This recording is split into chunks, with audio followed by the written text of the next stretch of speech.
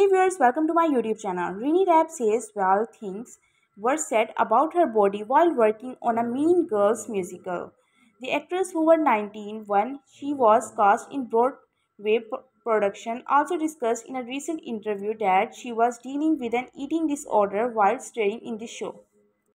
Reneé Rapp says that while starring in the Broadway musical Mean Girls, she was met with body shaming while she was struggling with an eating disorder. In a new interview, she said, tied to not the release of LP show Snow Angel, Rapp opened up about dealing with anxiety for so much of her life, being diagnosed with a mood disorder, and eventually while leaving the Broadway musical adaptation of the hit film was beneficial to her health according to the Outlook.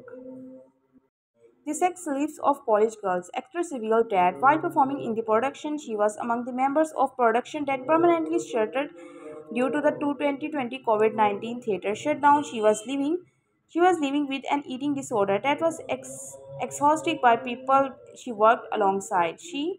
The actress, Alex, that there were people on the production who would say some wild fucking things to me about my body. Eventually, she said that her disorder eating became so bad her parents traveled to New York and, in an attempt to protect her health, tried to pull her from the show while and she was since prohibited to the music. Rap shares that her parents' fears how have not eased up with the